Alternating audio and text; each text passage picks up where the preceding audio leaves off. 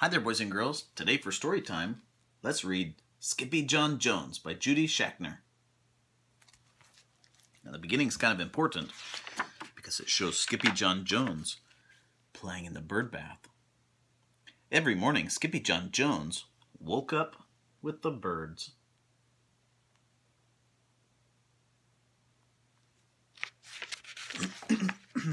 And this did not please his mother at all. "Get yourself down here right now, Mr. Kitten Britches," ordered Mama Junebug Jones. "No self-respecting cat ever slept with a flock of birds," she scolded, "or ate worms, or flew, or did his laundry in Mr. Doohiggy's bird bath."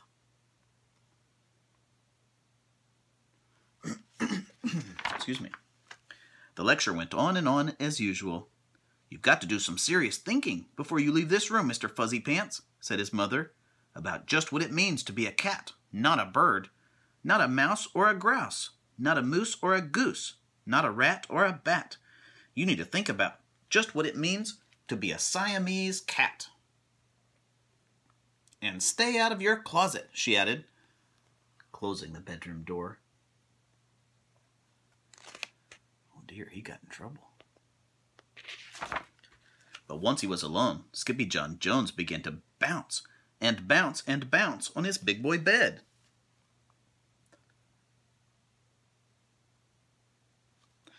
"I am Skippyjon Jones, and I bounce on my bed, and once or 6 times, I land on my head."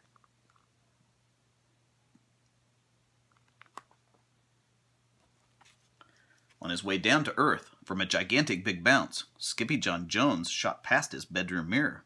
"Holy guacamole!" exclaimed Skippyjon Jones. "What was that?"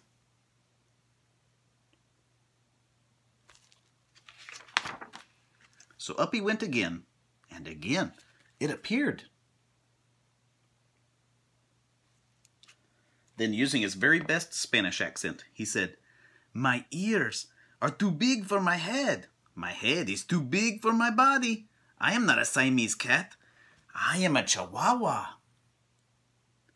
Back on land, Skippyjon Jones climbed into his toy box and rifled through some of his old junk.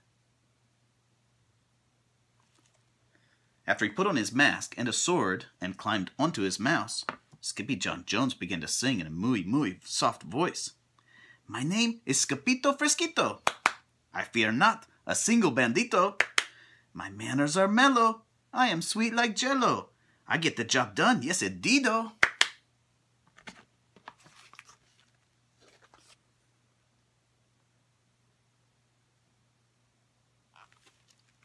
Skippyjon Jones likes to pretend a lot.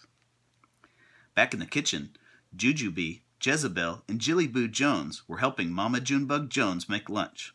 "Can Skippyjon come out of his room now?" asked Jujubee. "No," answered Mama Junebug Jones. "Mr. Fluffernutter is still thinking." In fact, Skippyjon Jones wasn't thinking about being a Siamese cat at all. Remember, he was in trouble. With a walk into his closet, his thoughts took him down a lonesome desert road, far, far away in old Mexico.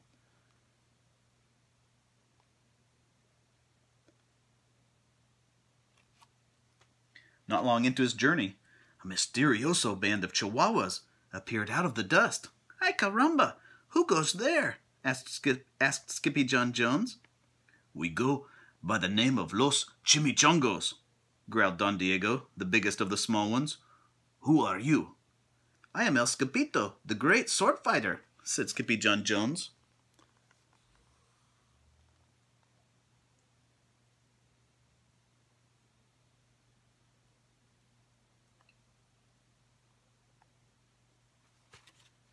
Then the smallest of the small ones spoke up.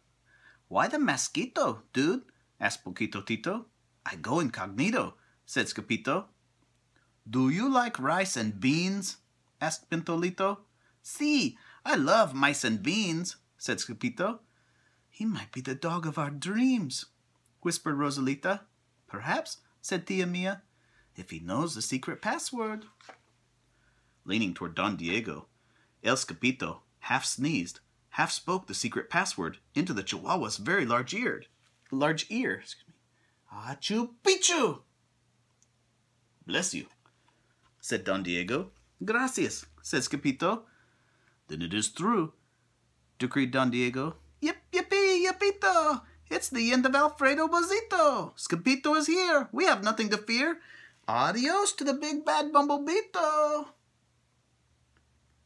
Then all of the chimichongos went crazy loco.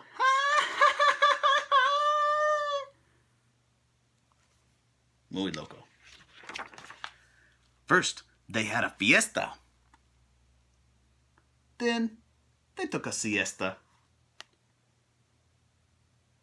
Fiesta is a party. Siesta is a nap. Rest time. But after waking up, the chimichongos got down to serious business. Using his paw, Don Diego drew a picture in the sand of the great Bumblebito for Skippito to see. A hush grew over the chimichongos, so great that one could hear a whisker drop. Alfredo Bozito, whispered the crowd. El blimpo Bumblebito bandito. See, said Poquito Tito. The bandito steals our frijoles. Not your beans, cried Skippito, outraged. See, Poquito continued. Red beans, black beans, Boston baked and blue, cocoa, coffee, kidney beans, pinto and jelly beans too. And now he comes for us, Poquito added. ¿Por qué? Asked Skippito. Because we are full of beans too. Then Don Diego stood tall, and in his most somber voice declared, Yo quiero frijoles. Huh? Asked Skippito. The dude just wants his beans back, said Poquito Tito. And you are the dog for the job. Me? Asked Skippito. Then all the chimichongos turned towards Skippito, the great sword fighter.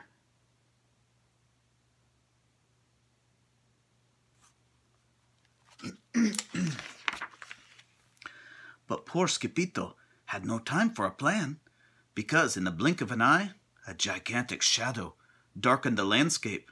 The chimichongos scattered in all directions. Vámonos, Skippito, or it is you, the bandito Huito, they cried. They're all running away scared. Skippito stood his ground, but his legs shimmied and shook like the jello, and his teeth chattered like the castanets. Then in a muy soft voice he said, My name is Skippito Fresquito. I fear not a single bandito. But Alfredo Bozito flew straight for Skippito, until the bean-eating bandito hovered only inches away from the great sword fighter's face. Hole frijoles! Cried Skippito as he thrust his sword in the air. Suddenly, pop went the bandito, landing on Skippito's sword, and quicker than one could say Chihuahua's cheese and crackers. Every kind of bean came spilling out of Alfredo Bozito, the Bumblebito bandito. His sword made it pop, and all the beans came out. Then all the doggies burst into song. Yip, yip, yip, yip, yippito!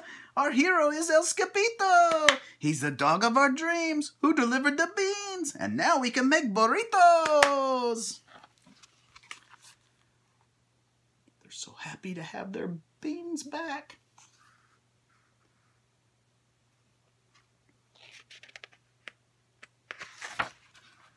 But back home, there was such a ruckus coming from Skippyjon Jones' room that Mama Junebug Jones and the girls just had to find out what was going on. They raced down the hall to the kitty boy's room. Panguito, Crashito, Papito, Skippito, just in time to see Skippyjon Jones's closet exploding.